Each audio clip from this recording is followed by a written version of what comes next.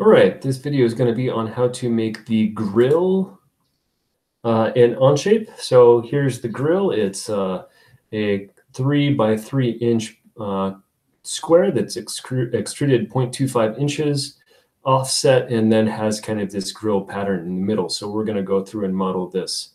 All right, so over in OnShape, the first thing that we need to do, this is an example of what it's going to look like, but we're going to go ahead and create a new part studio. I'm going to call this one Grilly. And we're going to start with a 3 by 3 inch square. So we'll get my square tool, just draw out a square. We'll make this 3 and that 3.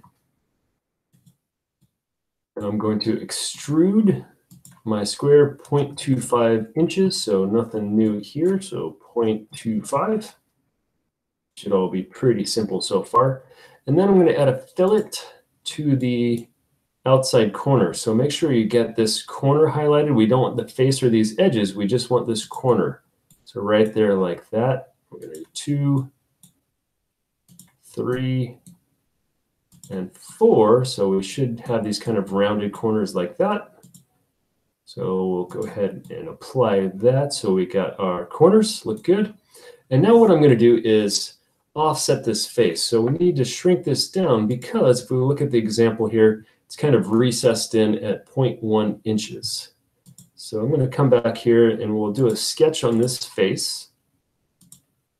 And this is the offset tool right here. What this does is if I click on this face, you can let us grow this or shrink it. And it makes it really easy instead of having to copy all of these lines down. So I'm just going to kind of pull it in there and then hit enter, and then it'll let me enter a precise dimension, which is going to be 0.1. So 0.1, and we look at that, and what it did is kind of created this line and kind of added all this geometry so we don't have to redraw all of that. So I'll go ahead and accept that because that's what we're looking for. We look from our instructions that this is recessed on the bottom right corner. We can see it's recessed 0.1 inches. So I'll get my extrude tool, come in here, and we're going to remove 0.1 inches. And that's exactly what we're looking for. It kind of recesses it in like that. All right, the next thing we need to do is make our first circle. So we're going to create the first one, the first hole, and then we're going to use the linear pattern to copy it out. So we can see that the first circle is on the top left. It's 0.5 inches from the edge and from the top, and it's a 0.2 inch circle. So we'll come in here. I'm going to sketch right on this face. And I'm just going to start by drawing a 0.2 inch circle kind of in the right area, right there. So it's 0.2 inches. And now we're going to get it into place. So one of the nice things about a dimension tool is it can actually force something to be a certain distance from another object. So I'm going to make sure that I get my center point right here. I'm going to click on this top edge and pull this out. And what this is going to do is let me change the distance from the top. I'm going to make this 0.5. And you can see that it actually moved my circle up so it's exactly 0.5 inches. Okay, so let's do this to the other edge now. So I'm going to click on the center of my circle. On this left edge, you can see it's highlighted.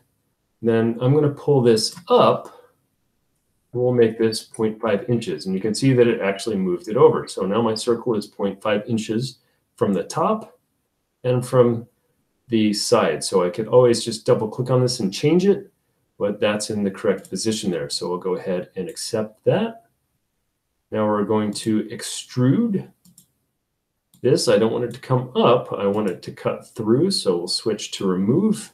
You can see it cut that hole, which is perfect. So I got my first hole. But if we look at the example here, we need 9 by 9. So there are 81 of them. So we have to draw this 80 more times. No, just kidding. That would be terrible. What we're going to do is just actually use our linear pattern to copy this. So here's how we're going to do that. This is our pattern tool up here. So we're going to go to linear pattern.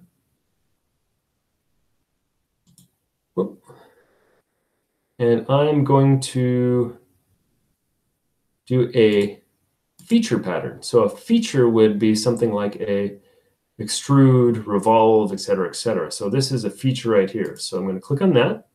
You can see that it's highlighted. And now I need to choose the direction.